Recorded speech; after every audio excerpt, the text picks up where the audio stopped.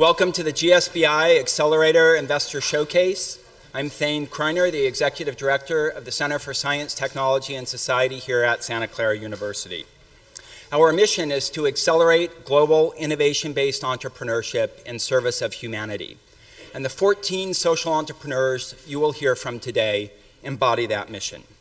I want to provide a little context for you first, though. On September 18th, 2000, the United Nations issued the Millennium Declaration. This has served as a foundation for enormous efforts by governments, non-governmental organizations, and businesses to address the needs of the world's poorest. But the founders of the GSBI, some of whom are with us today, observed that a lot of the innovations related to the United Nations Millennium Development Goals, or MDGs, were not getting to significant scale relative to the size of the problems afflicting the global poor. As a consequence, in 2003, they piloted the GSBI, then the Global Social Benefit Incubator, now the Global Social Benefit Institute. Since then, 232 social enterprises have come through GSBI programs. 90% of them are still in business. Collectively, they've raised $96 million after GSBI programs to invest in scaling their businesses and their impact, and with many different forms of products and services to serve the poor, they've impacted the lives positively of 107 million people worldwide. But that's not enough. We need to do more. 4 billion people on the planet are living in poverty, most of them in Southeast Asia and Africa, 43 million here in the United States. And the world population is growing. There'll be another 2 billion people on the planet by 2050, half of them in Africa. We also have a trend of mass migration to urban areas. By 2050, 80% of the world's population, 7.2 billion people, will live in cities. Where will they get their food? Where will they get their drinking water? Where will they live? Where will they use the toilet? On top of these challenges, we have the undeniable trend of global warming. A global mean surface temperature increase of more than 2 degrees Celsius by the end of the century would be catastrophic for humanity, both in the developed world and the developing world. And the biggest impact will be on the global poor. Floods, terrible storms, fire, drought, disease, famine, consequent wars, disasters of truly biblical proportions. And yet, we're on a trajectory for an increase of 4 degrees in global mean surface temperature by the end of the millennium. The end of the century, I'm sorry. So what can we do? What can be done? Is there any cause for hope, given these enormous challenges of poverty and global warming? Well, there are multiple theories of change: large-scale government aid, multinational corporations seeing the poor as markets and serving them with goods and services, charity concerts after natural and human-made disasters.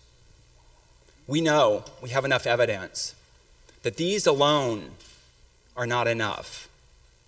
They may all be essential, they all may be necessary, but they're not enough. And together, they're not enough. We need something bigger.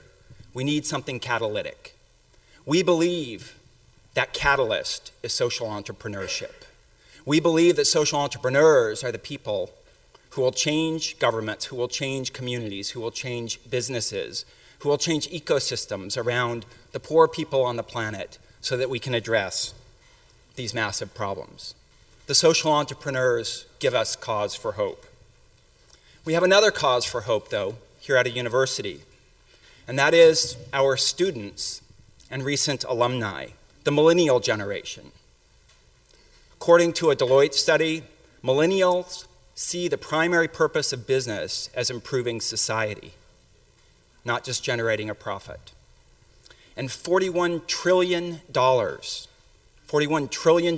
will transfer from the baby boomers to the millennials by 2040. That's an enormous amount of money that can be put to work for social and environmental returns as impact investments.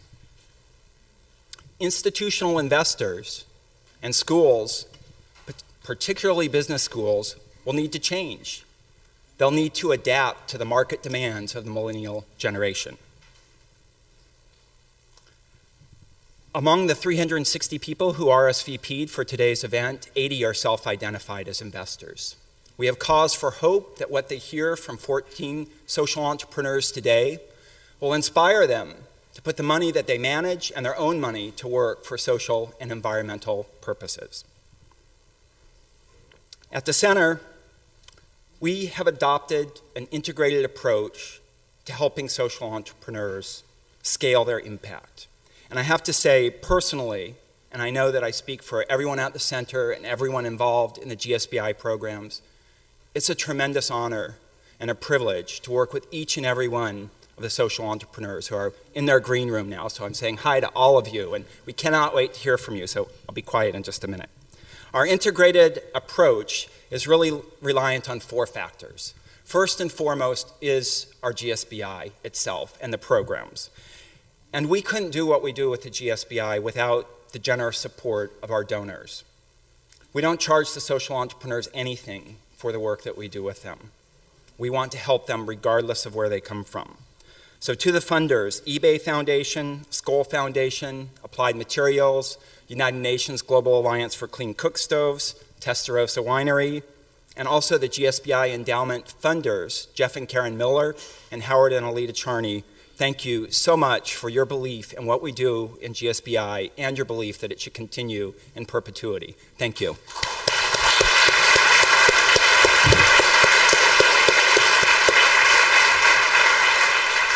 The second facet of our integrated approach is Silicon Valley acumen, and that is embodied through our mentor core. The mentors who work with our social entrepreneurs always tell me that they get more than they give. And no matter how much we ask of them, they're always willing to do more.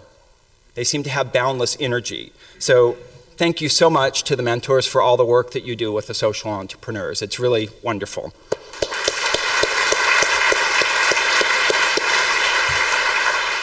In the last 10 days, the social entrepreneurs in this cohort have had the opportunity to interact with more than 25 CEOs from Silicon Valley. That's really a tremendous level of engagement to bring our acumen in combination with the Jesuit ethic of serving the poor to benefit these social enterprises. The third facet of our integrated approach is our Impact Capital program, ably headed by John Kohler. And what John seeks to accomplish is mobilizing capital to help these social enterprises scale through innovative investment vehicles. I encourage you to chat with John if you're an investor and you want to think about ways that you can leverage your funds and the funds that you manage. And fourth, very critically, as a university, we have students. We engage Santa Clara University students in action research projects with GSBI alumni to help them solve real problems that are impeding their ability to scale. We have 15 global social benefit fellows who just spent 7 weeks in 5 different countries working with 6 different social enterprises. In addition, the Frugal Innovation Lab in our School of Engineering has ongoing projects with 24 social enterprises that have come through the GSBI. Now, as a learning laboratory for scaling social impact, we continue to innovate new ways to support the social entrepreneurial ecosystem. And we couldn't do it without all of you. So I want to say thank you for joining us on this amazing journey working with the social entrepreneurs.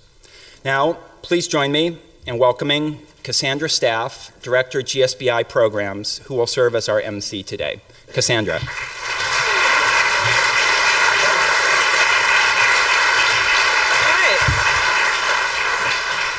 Hi, everybody. Great. Just so great. to welcome you all today and to be introducing our entrepreneurs, so thank you for being here. Before I do that, I'd like to invite you to share your feedback with the entrepreneurs, and if you're an investor, schedule some time to meet with them after the agenda today. So maybe you've seen we've got our formal program ending at about 12:30. We have a lunch reception that we'd like to invite everyone to, and then from 2 to 4 p.m. we've got some 30-minute windows where we're setting up some meetings with our entrepreneurs and folks who would like to learn more about them. So how do you do this? We have a mobile survey tool. We used this last year and it's been improved. So if you use your mobile phone and you go to gsbi.sotech.com, on your badge this morning you should have received a little username and login at the bottom of your badge. Go ahead and log in. The entrepreneurs are listed on your screen, so there's two options. You'll hit evaluations. You'll select the entrepreneur that you just heard from. You'll provide some feedback, and if you're an investor, you'll say, yes, I want to meet with them, and here's my cell number so that we can get in touch with you to coordinate. The entrepreneurs will have some tables all along the perimeter after lunch where they'll be welcoming you all to meet with them. So I have three reasons that I think would be a good reason to use this tool. One is this is a way for you to connect with the entrepreneurs that you're about to hear. You'll find out very momentarily that they are some incredible individuals with some incredible stories, and this is your way to reach out and to maybe say what's on your mind and to give them a little piece of yourself. The second reason is if you're an investor, you can explore some investment opportunities with some folks that have been going through 7 months of rigorous work with their mentors, with the program, and we're doing everything we can to take really solid entrepreneurs and make them even more investment ready. And the third reason, which some of you might be most interested in, so Dr. Kreiner has donated a bottle of Chateau Linge Bage from the year 2000 from his private cellar. And so anybody that provides feedback to all 14 entrepreneurs will be eligible for this. So I'll keep this down here. And secondly, not as exciting, is we have lunch for 4 at the historic Adobe Lodge here on campus. A beautiful place to have lunch with Dr. Kreiner and some of the GSBI staff. So I encourage you to provide feedback often, and if you have any issues, please let us know.